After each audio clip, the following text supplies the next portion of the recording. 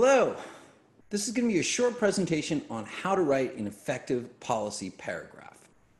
I'm going to draw heavily off Andrew Pennock's book and also mix in some other concepts that I think you should know and will help you structure your paragraphs. Okay, to start off, policy writing consists of thinking and communicating, each of which sharpens the other, according to Andrew Pennock. The point here is that writing in a policy context is a little bit different than writing in a typical academic or journalistic or creative context. And the reason is that we want to be as clear as possible, as concise as possible, and cause the reader to do the least amount of work to understand the points that we're trying to bring across. So the point that Pennock's emphasizing here is that good writing comes from clear thinking. And at the same time, trying to write down your thoughts can help you clarify your thoughts. There's two main things you need before you sit down to write.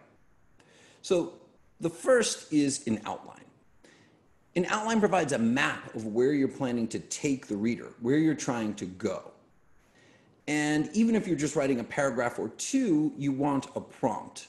A prompt is a topic or jumping off point or question that you're trying to answer. You want to have that clear, and I like to put it on the page that I'm writing on so it's right in front of me and I know I'm responding to the prompt or outline that is appropriate for the assignment I'm working on. The other thing that I love to have nearby is the facts or research, which I'm going to use to provide the detail about the topic I'm going to cover. So if you're using the map metaphor, the outline is kind of your roadmap, and the facts or research provide the terrain that you're going to take the reader over. And just a tip, I like to use an external monitor hooked up to my laptop. I like to have my notes on one side or my outline on one side, and then the document I'm writing on the other side, so I can quickly tack between them without having to move a lot of windows. Okay, since Grace has created a video on outlining your policy response, your policy argument, I'm not going to say much more about that here, except to say that it's a prerequisite for writing a good, clear paragraph. Looking at paragraphs for a second. The structure that we can use to clarify our essay or our section is also important to bring out in the paragraph itself. So again, this is if you remember the mantra I've been repeating of that your writing should be clear, concise, coherent, and cogent. Cogent means logically structured. So just as your essay should be logically structured with an introduction and a body and a discussion and all the other sections that may be required, each paragraph should also have a logical, clear structure within the paragraph itself. One easy way to do this is to start your paragraph with a topic sentence and then follow that with evidence, analysis, and results that support and develop your main idea.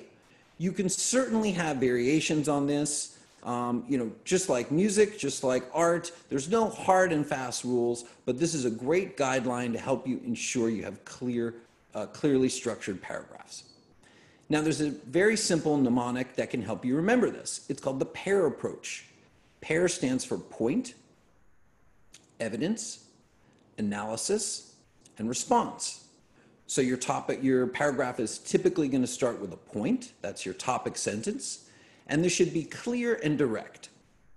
Then you're going to describe or present some evidence. And remember our previous work on this, that you're going to want to paraphrase and summarize research and quote selectively. Next, you're usually going to have some type of analysis. This is where you're explaining relationships between the evidence that you presented.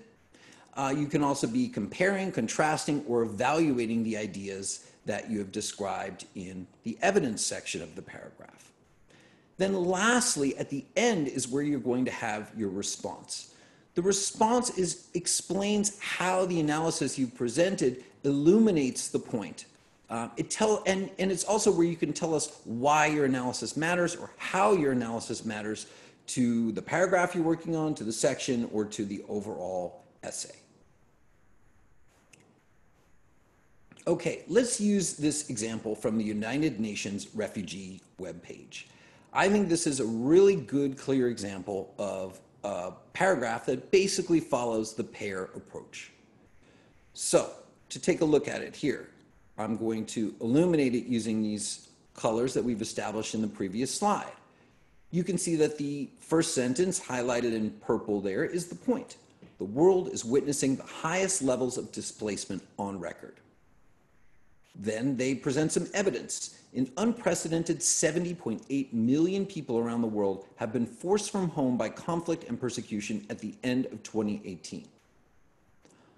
Next comes some analysis. Now you could see part of this sentence as, you could see this next sentence possibly as evidence. I'm going to call it analysis. Among them are nearly 30 million refugees, over half of whom are under the age of 18. It's giving you a little more understanding of the evidence, and it's trying to explain some details within it. There are also millions of stateless people who have been denied a nationality and access to basic rights such as education, healthcare, employment, and freedom of movement. To my eye, the section I've highlighted in green is the response. This tells you why the point matters. It tells you why the evidence matters. And as you can see, it does it in this way that starts with a clear, concise topic sentence or key point, supports it with some evidence, a little bit of analysis or description of the evidence, and then a response that tells you why this matters. So I want to talk for a minute or two about writing sentences because, of course, clear sentences are a key ingredient to writing clear paragraphs. Panic tells us that a good sentence in a policy essay is a sentence that is easy for your audience to read, so where they can understand who is doing what. Or I should say that the point Panic's making here is that a sentence is easy to read when your audience can understand who is doing what. And what this means is, so he's got three principles that kind of explain what this means in more detail. The first principle that he talks about is characters make good subjects. The second principle is that actions make good verbs. And the third principle is that you want to choose your words wisely. So to just talk a little bit more about what these mean, I would say, a tip that I would offer is to use active voice when you're trying to write your topic paragraph. And Panic talks about it in the sense of ensuring that your character, which is the institution or person, or sometimes idea, that's the kind of key subject of the verb, subject of the sentence, that the character matches the subject. That's the way Panic phrases it. He also talks about, let me go to the second one. He also talks about how to make a good, clear verb and how to create a good, clear action in your sentence. And what he talks about is using active verbs instead of nominalized forms of verbs. So I want to just pause here. This is a key trap that policy writers often stumble into, which is we take a verb like argue and we talk about it in this nominalized or gerundized form like argument. We take a verb like pass, the legislature will pass a bill, and we say the passage of the bill will do X and Y and Z. So what Panic recommends is trying to avoid these nominalized forms and just using good, clear, active verbs. And then finally, the last tip is to choose your words wisely. I've talked about this to some of my students, which is that in policy, we want to use appropriate vocabulary that is clear and avoids hype. You don't want to be using a lot of kind of adjectives and colorful language. You want to use those things sparingly. They can be helpful to get your point across, but in general, we want to use straightforward, clear vocabulary and avoid hype.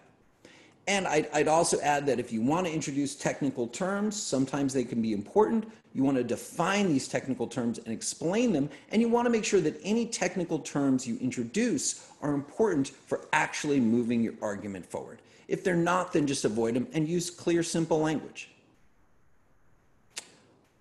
Moving from sentences to paragraphs. Panic reminds us that readable paragraphs are both cohesive and coherent. And even though these words sound the same as he discusses, they're a little bit different.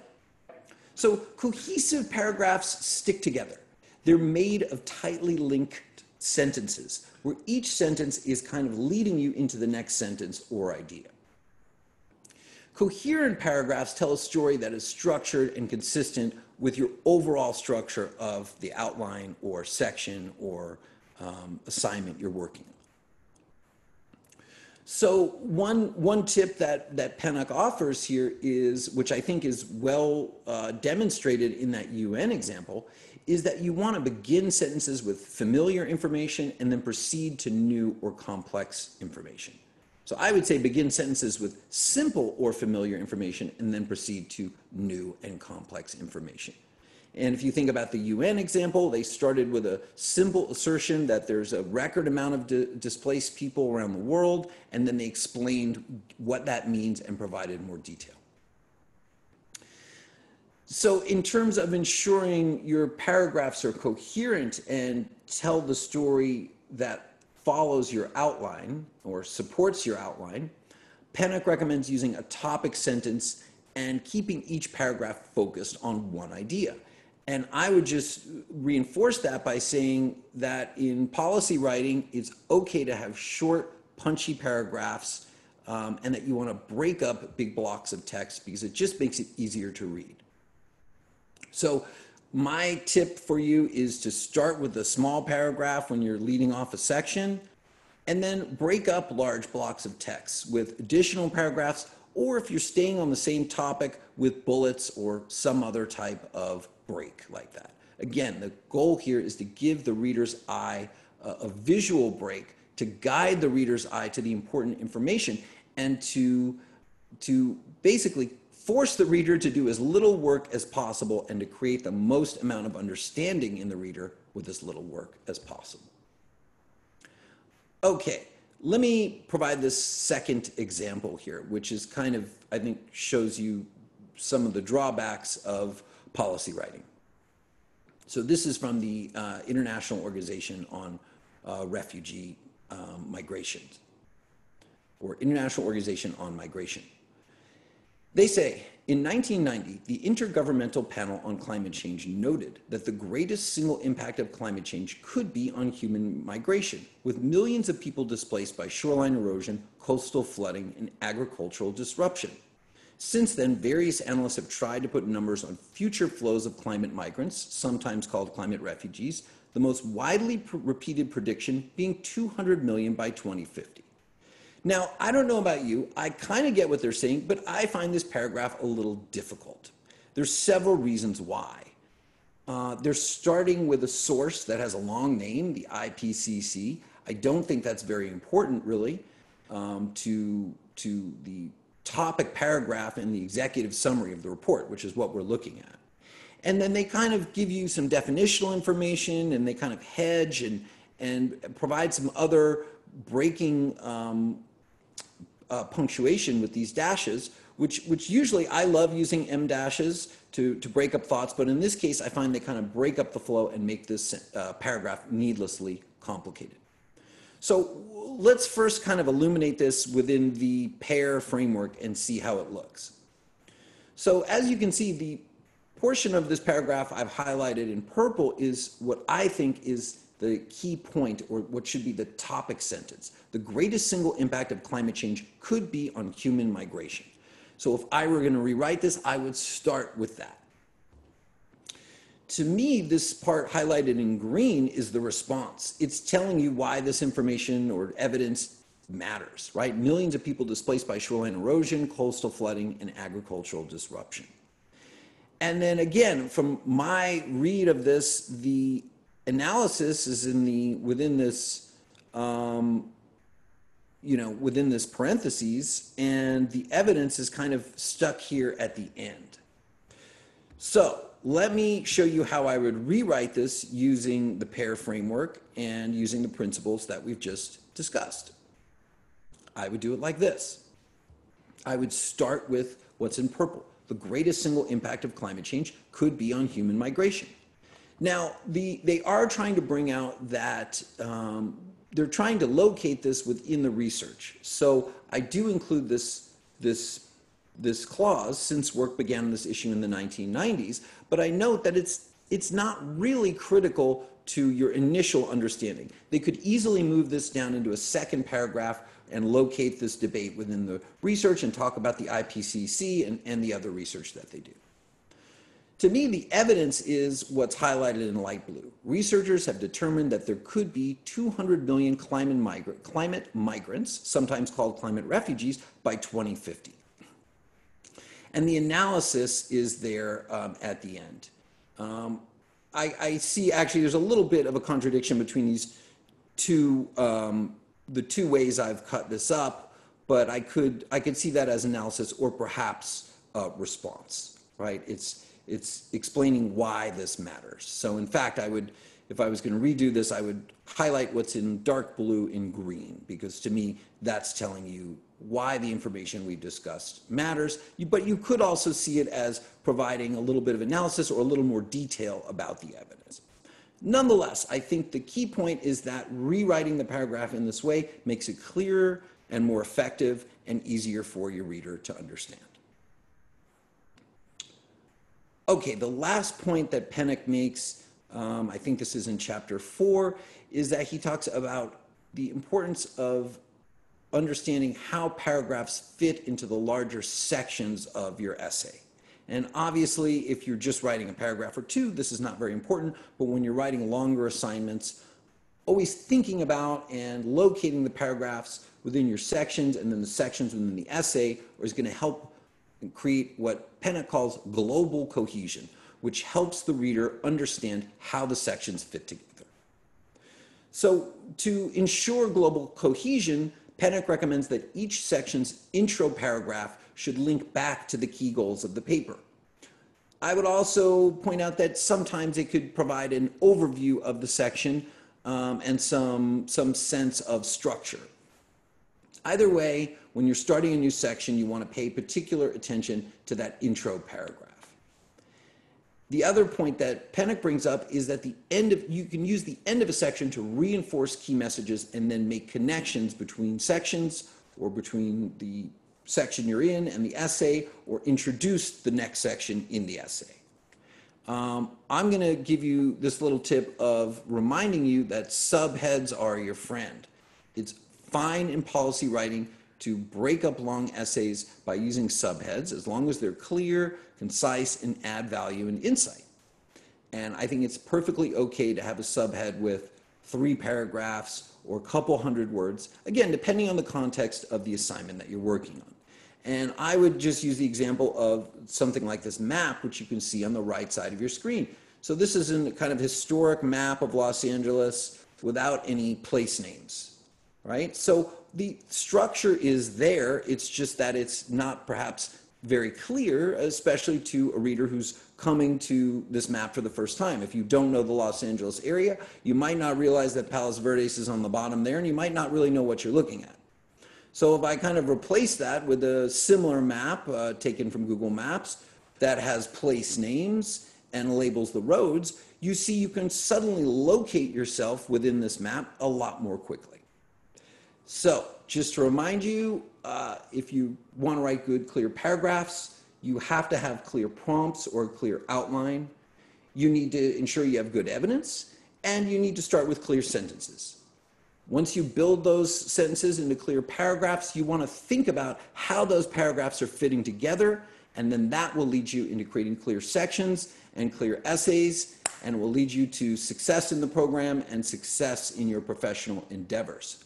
So I'll just highlight again that Pennock's chapter 3 and 4 are excellent. They go into all these points in more detail, and they provide some excellent examples. And that the USC library has a great guide called Preparing to Write. It's targeted toward academic writing of social science papers, but I still think it's very useful to those of us in public policy. Hope you've enjoyed this, and I look forward to your questions. Thank you.